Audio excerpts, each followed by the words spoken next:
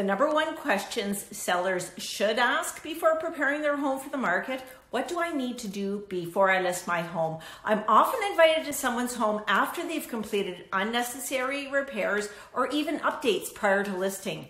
There are several things you need to know before listing your home for sale.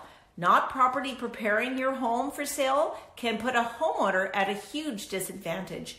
Making a first impression, starting from the outside, which is often overlooked, to the inside, including cleaning those fans in the bathrooms, again, often overlooked.